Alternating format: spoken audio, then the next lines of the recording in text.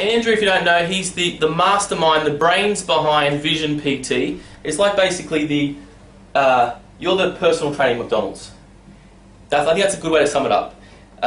McDonald's is the leader in their fast food franchise, and Andrew is dominating the personal training industry. I think it's a great interview because I think personal trainers aspire to one day have their own studio, get more studios, get more staff, and you're the king of the mountain right now. So I really want to know how you've done it. That's the most important thing. Sure. So take me back though where you actually started.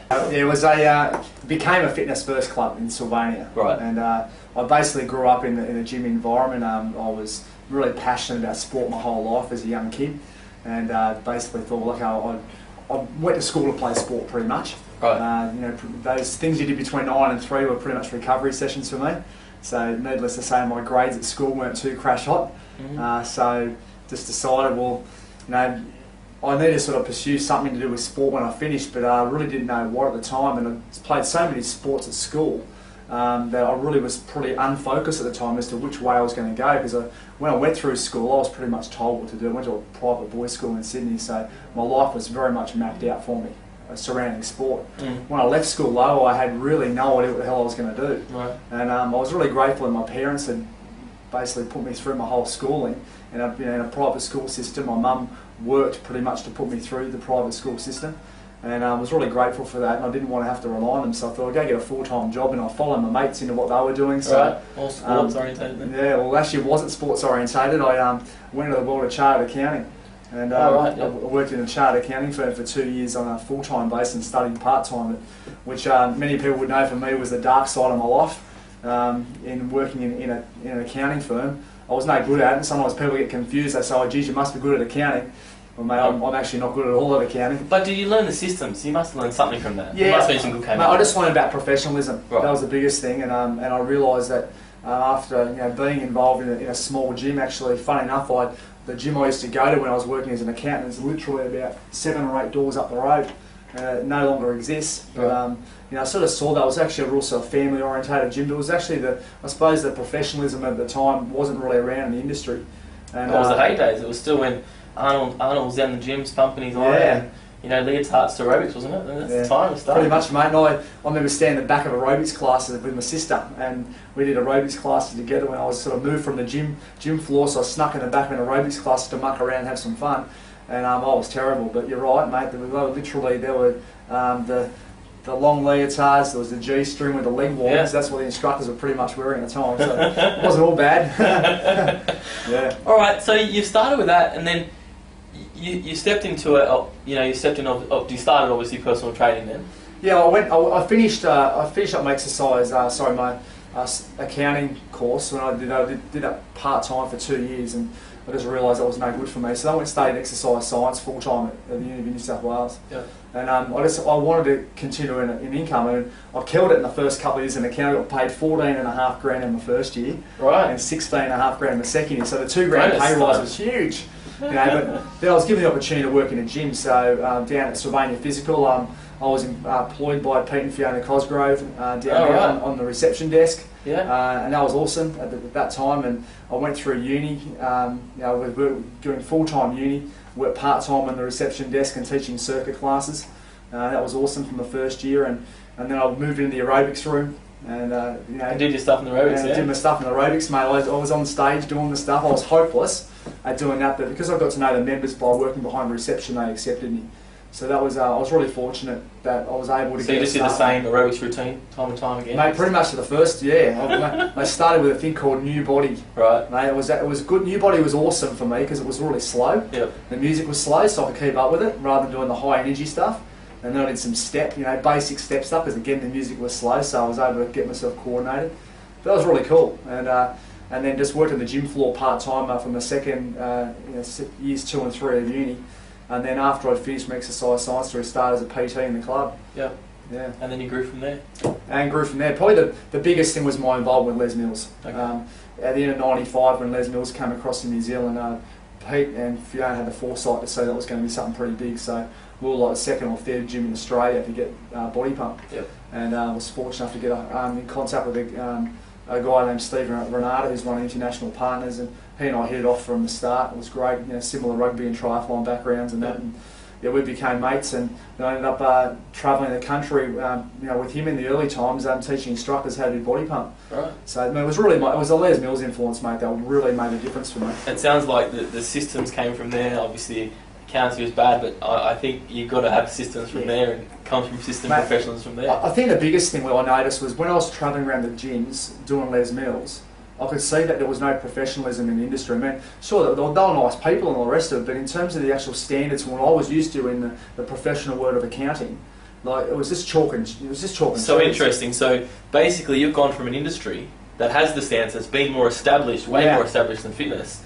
Bang, you put them straight into fitness. So I think that's a really big key right there. Because that's massive. Huge. Gym's been around for 10 plus years, is that correct? Yeah, it's August 99. August 99. We started. Okay. Yeah. And to get to where you are today, you've got 47, is that the count right now? Isn't it, if I put this up in a month, will it be 48 or what? Mate, probably not in a month, but we've got some growth plans for next year. Massive growth plans, I'm sure. So you've got 47 at the moment. And so I really want to talk about the struggles to get to 47.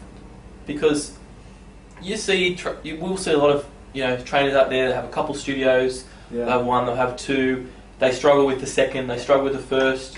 Where there must be a limit to where you get to a stage, and you're doing everything by yourself, get to 3 or 4 or 5, whatever it is, and then there's got to be a shift, there's got to be a change. Yeah. Where was the growth point for you with the number of studios you had? I mean, the hardest one was going from 1 to 2. Right, so that is the hardest. Oh, mate, no doubt the hardest was 1 to 2. It was about realising how to provide a career path for the guys coming through. So in the early times, we talked about franchising for like 4 or 5 years, if not longer. I thought, I'm going to franchise, like I'm sure so many trainers say, or I'm going to franchise. It's the pinnacle, everyone wants a franchise, that's what they want to do. But mate, it was a case of that you just don't go and franchise. Yeah. You basically got to, even from the systems, like I never set up Vision to franchise it. Right. I set up Vision to provide systems that our trainers could use, and that's what I think a lot of people get confused by. They think I was actually always going to franchise. No, I got sick to death of when I was working in the club, which became Fitness First. There was all these trainers speaking with different languages. Yep. So one trainer would be talking about the latest one set to failure training technique or overload principle, I remember all that. low carb diet, no carb diet, and I didn't like that because I just realised that my involvement with Les Mills was when everyone was going for a common goal and following a set structure, you became a team, everyone grew faster. So all I wanted to do was make sure that my trainers were all speaking the same language to get results for clients.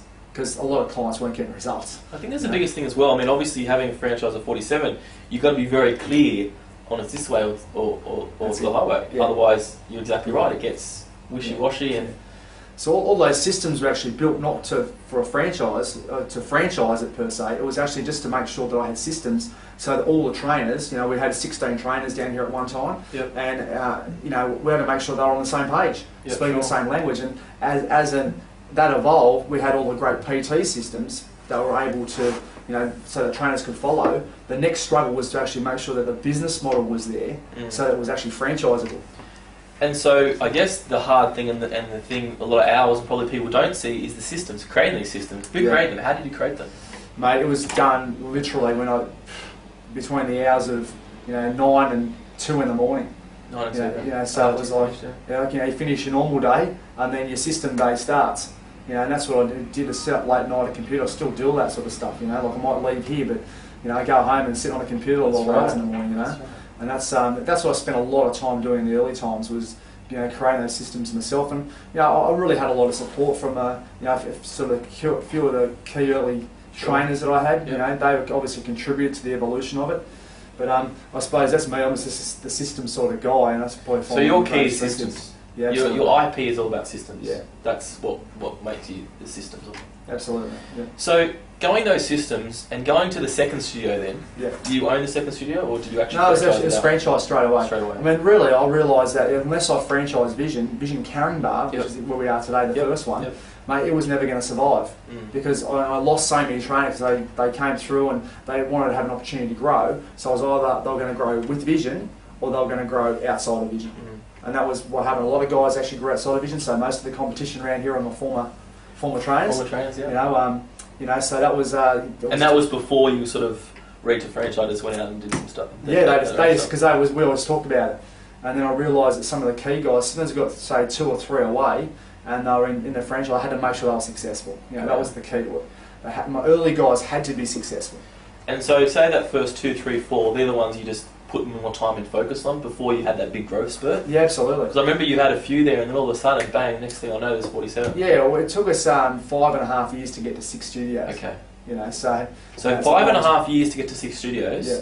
And then you had 41 in the other and the 95. So that I think is key, and that's sort of leads me to what I talk about is focus. I mean, to have that big vision of, okay, I want whatever that number you want, and then knowing that 5.5 years is a struggle, it's the late nights, it's the stuff people don't see. Yeah. It's probably being very stressed. From a financial point of view, like, you know, the model was in the first few years of actually having vision itself in Caringbah, even though from an outsider's perspective we won National PT Business of the Year in 2003, but we're almost broke. Yeah.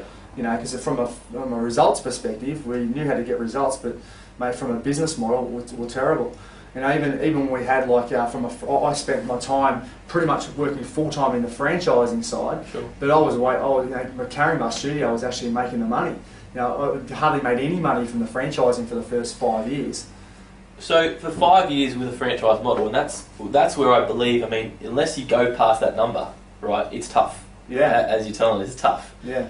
And then you can start to actually get some results, but you got to stay focused. Yeah, absolutely. What do you get through to stay focused? Like, how do you continue to know that I'm doing it and I'm going to get to that number I want? Like, what are your tricks? No, I think it's just okay. The reason for starting Vision, really, franchising, was to provide careers for people. Okay. And that's what it's been all about. I mean, I want to get results, and so we've talked about what we're passionate about at Vision. Sure. That's decreasing diabetes, and then providing careers for people.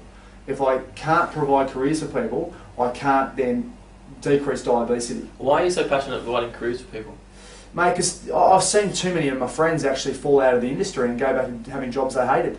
But they're doing the stuff that I was doing for those first 2 years. Yeah, sure. You know, when I worked in a chartered accounting firm and I hated what I did, and then, you know, I went through uni, and most of the guys I went through uni with are doing other things because they said, oh, there's no career in fitness. You can't have a career in fitness.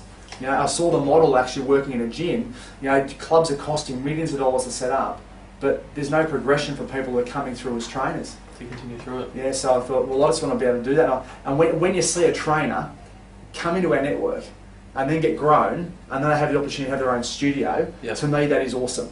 I love that. That's what drives you. Yeah, absolutely. That's what